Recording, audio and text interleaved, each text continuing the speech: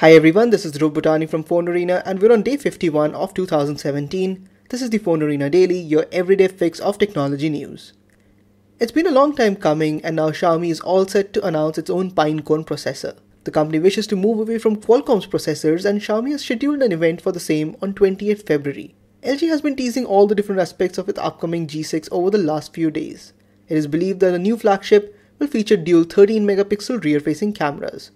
One of these two will also include a 125-degree lens, which will allow it to capture wide-angle shots. The front-facing camera will also have a 100-degree wide-angle lens. We'll be live from the Mobile World Congress with more on this soon. While HTC plans to exit the entry-level market, they're certainly trying their luck in the upper-end segment.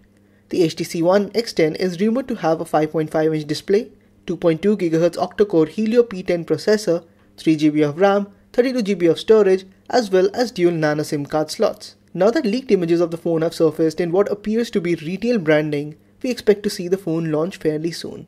Oppo today announced that it will unveil a 5x smartphone technology at MWC. This photography-focused technology is supposed to give users the ability to capture very highly detailed images. While there's not much to go on here, with MWC just around the corner, we expect to get a better idea very soon.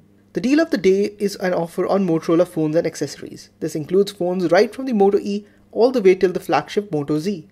Follow the link below for more information. So that was it for today. We'll be back tomorrow with the latest in the world of technology. Thanks for watching.